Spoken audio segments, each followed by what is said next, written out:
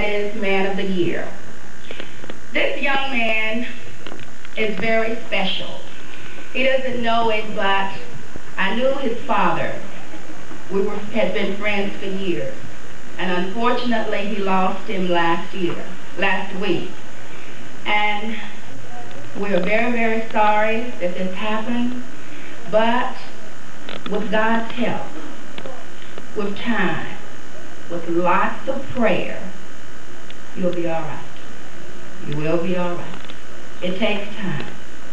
Keep your hand in God's hand. And if you do that, you can make it.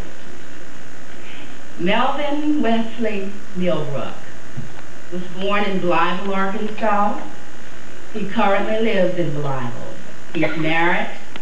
He's a high school graduate, 2.5 years of college. He's a Mason. And what most of the young people here know is that he is KJM 93.9. I've heard a lot about KJM.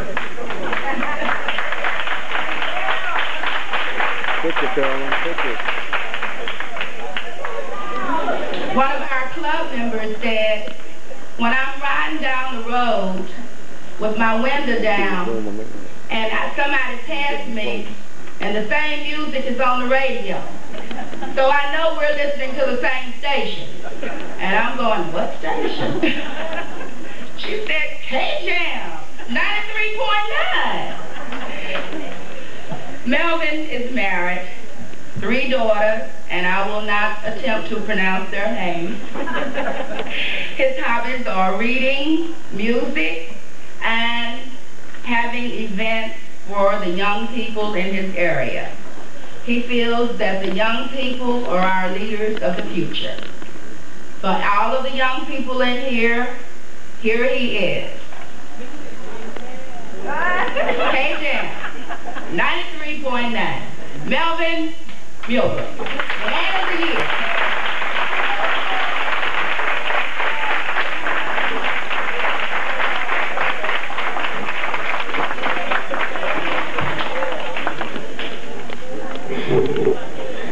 I don't know what to say.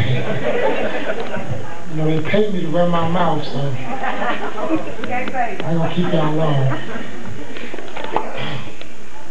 You know, it threw me off when I first came here. I introduced myself to this lady over here. And she said, "You're Man of the Year." I said, "Man of the Year." I just come to be, you know, part of the program.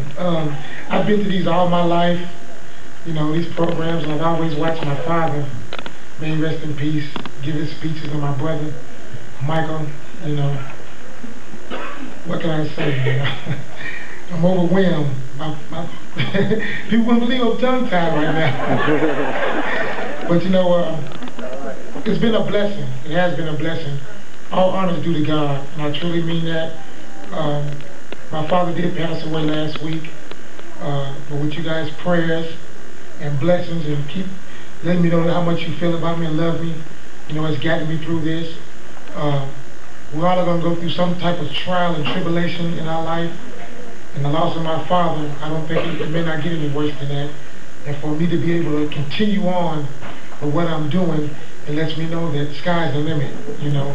And if you put God first, all things will come to pass. One thing I had to learn, which was very hard for me, was to be humble, you know.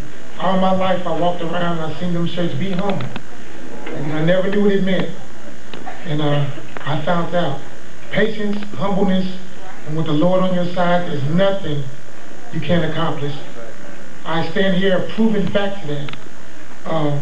You know, it's hard to believe how much I touch these kids out here. And I always talk about, in the past, you know, kids never had anything to look up to but negativities.